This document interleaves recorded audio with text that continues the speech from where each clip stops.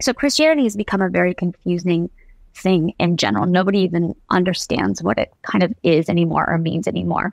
So I always say the most consistent you can be in your walk with the Lord is the best testimony that you will have through reaching people. But it is hard when you have celebrities who will preach the gospel and talk about Jesus and then also like be cursing up a storm within like the same conversation or getting drunk. It's very, very confusing for people because they're like, well, but you're Christian, like, but you're doing that. And